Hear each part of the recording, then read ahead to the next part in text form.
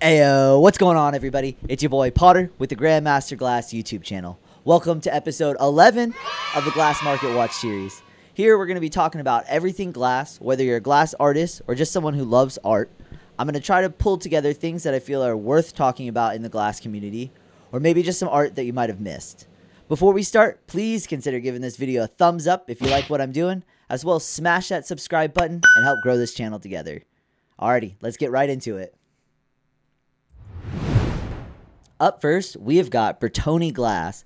And so, speaking of evolution, seeing this guy's birds transfer and evolve from one style to another, keeping the theme, though, of the birds is super, super cool. It just keeps him grounded, but then always transferring and transforming and sculpting into different birds is super, super cool, not sticking to just one thing. And this is his classic kind of bird-looking style, but then it also has a, like, pelican beak, which I haven't seen a lot of these birds from him, so I think it's really, really cool. Mismatched toes, claws at the bottom. I find that super, super interesting.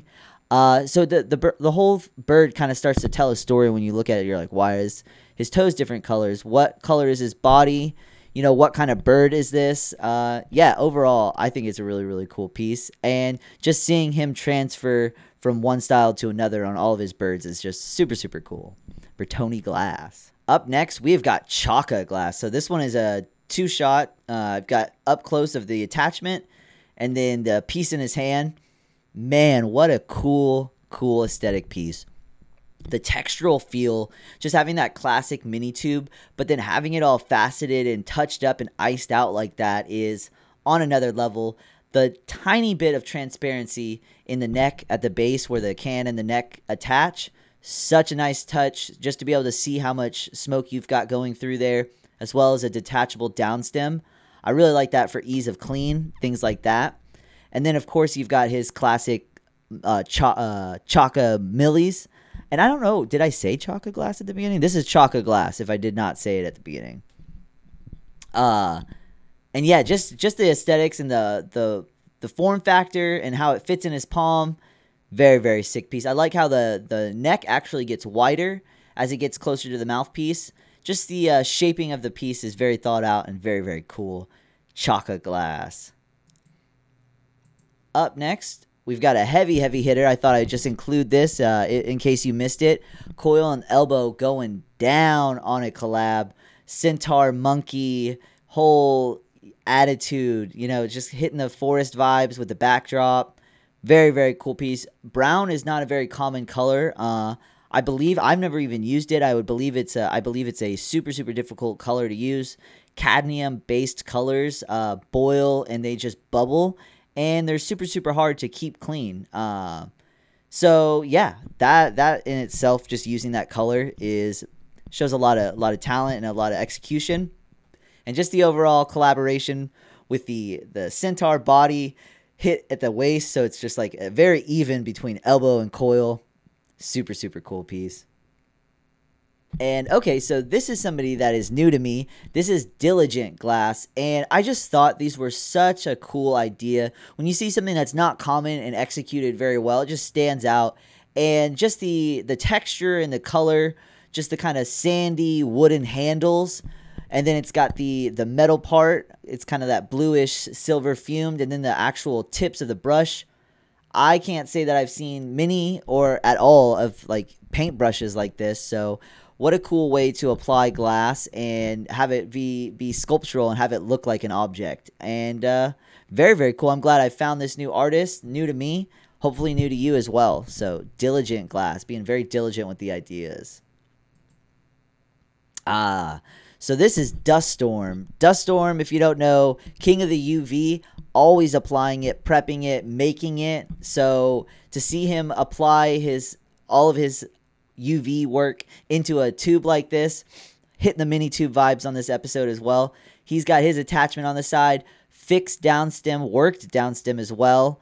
And yeah, just the overall aesthetics, getting UV to stand out next to each other is, I think it's very difficult. And so if you start to notice in between each color, especially around the middle of the neck, there's black and other colors dividing it up. So you start to not have each UV color get mudded. You know, when you add too many colors, it starts to get muddy. Same deal with UV. You gotta have something to separate each color, or it just won't stand out as well. And so executing that in a piece like that, super, super cool to see. Wrapped up in the Illuminati, that hype. Yeah, Dust Storm all over the place. Okay, so this one, May the 4th just happened the other day, so I felt like this was a cool submission to add as well.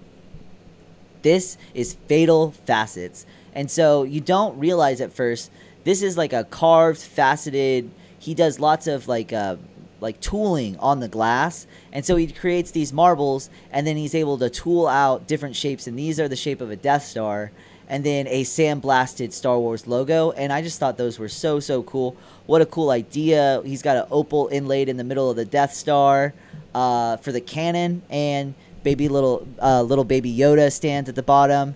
Super, super cool. This is somebody as well that's new to me that I've just now started following, and hopefully new to you if you don't already follow. And yeah, just the Fatal Facets being fatal with the execution on these. Up next. Okay, so Goliath, he has been absolutely crushing it. Just his overall work ethic and his transparency and how he approaches his social media and his business. I really, really love seeing Goliath's work and just seeing him on the daily, whether it's on the lives or his hacha posts. Super, super, super cool guy. Lot of stuff you could benefit from him and following him if you don't already. And yeah, just seeing him crush out continuously right now on the grind. If you don't know, now you know. Goliath Glass, definitely go check him out. Up next. So this is some sick milli work. This is from Ian Michael Glass art. And he did this custom milli for Keys Glass. And so I thought that was super, super cool. Keys, he's a milli artist, and he applies big, I would say, like scenes almost. He applies a bunch of different millis into marbles in different ways. And he actually had this milli artist make him these millis so he could use. So the whole ecosystem and everything is super, super cool. And the fact that it's over 9,000. Seeing that sick work from him, Ian Michael Glass, all of the millis that he creates, super, super fun work right there. Up next, we have got Juju Glass. The execution and how clean that lightning bolt is in the center of her pendant. The dot stacking centered by that lightning, just boom, hits so hard. The style of her bales are also very unique, so you start to almost recognize it's like a signature in a way that you know, oh, that's a Juju dot stack pendant. And that's super, super cool to see. The thought process in the color patterning, and yeah, just a great little pocket piece right there. Juju Glass. And we've got another milli artist here, Millie Malachi, and yeah, just a fistful of the Simpsons Auto Man, yeah. And just a couple episodes ago, we featured the Simpsons bus, and so I thought it was a cool tie-in to include a Simpsons character like this. They could have used some of these millis on that bus for sure. But yeah, it's such a cool milli. It's very clean. Just the execution and how clean that milli is, super, super cool. I think he had these available for sale as well.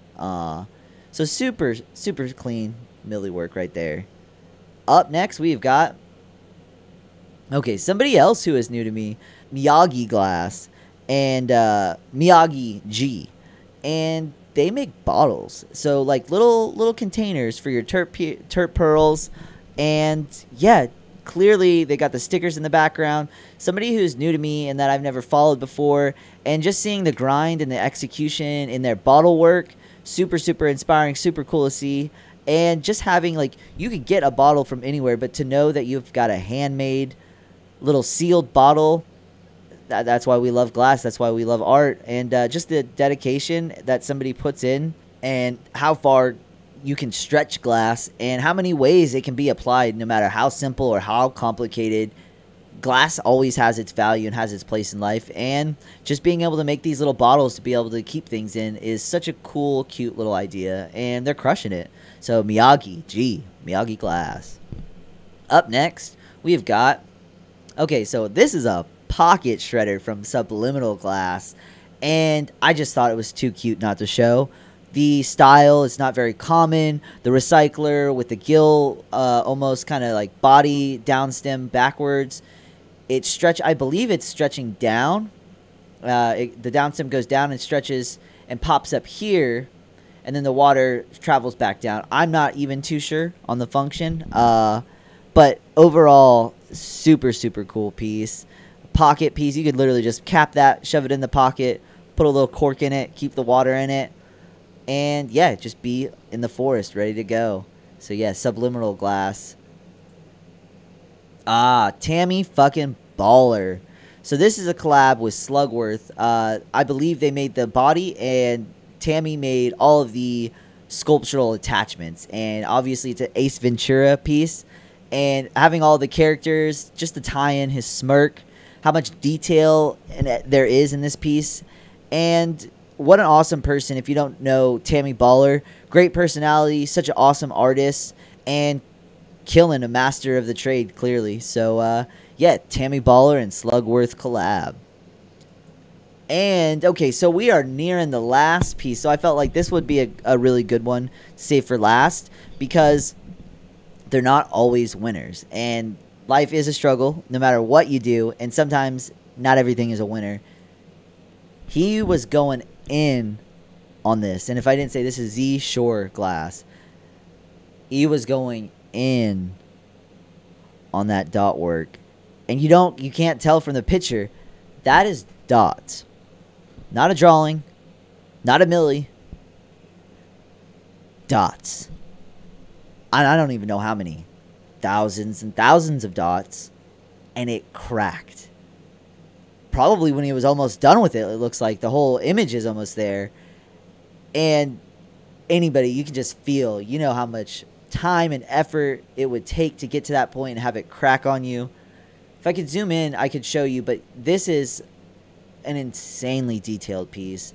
And what an honor it is to even be experienced to see this, you know, to know people are making next level art like this and putting in that time and dedication. I mean, you got to be dialed in. Precision.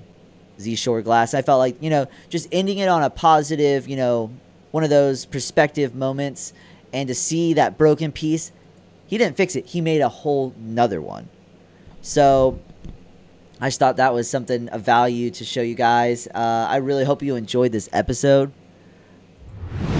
To move through these, I want to keep you guys entertained as well. Congratulations if you made it to the end. Yeah, and just having this glass blower's perspective with the consumer perspective. Like, I like to buy glass. It's like, I want to be able to be transparent with you guys and give y'all just honest feedback on what I see in the glass community. And I always want to remain positive. It has no place if it's going to be negative, because it's art. You know, it's not mathematics. It's not right or wrong. And so I never want to nitpick things that I don't like, because something I might not like, you might love. And so just being able to have that perspective with you guys, knowing that I am a glass artist and that I might know how something could be made or how hard it would be, but also knowing that I'm a consumer and a buyer and a customer, and I like to talk. And this, I don't own, you know, any of these artists. I just watch them on Instagram or I follow them on social. So it's not something that I'm getting anything out of this. I just want to share this with you guys, and I hope that translates. I eventually want to get sponsors for the show. I want to do fun things, but this whole glass market watch, I really want it to be organic and just my opinions, and I want you guys to trust and value them, and have this be a place that we can actually talk and have it provide a value to you guys. So, yeah, I'm going to continue to do these market watches. I'm also going to try to start vlogging and just trying to bring you guys into my daily kind of life, what I'm doing when I'm making art, and, yeah, keep these weekly market watches going. So if you like this video, let's do all the YouTube stuff. Consider giving it a thumbs up if you liked what I put together on this episode. Smash that subscribe button so we can continue to grow. We're over 300 followers, subscribers, and I'm very thankful for that. A year ago, I was at 20. So that's super, super cool to see it grow. And yeah, just remember, guys, never stop evolving. We'll be right back.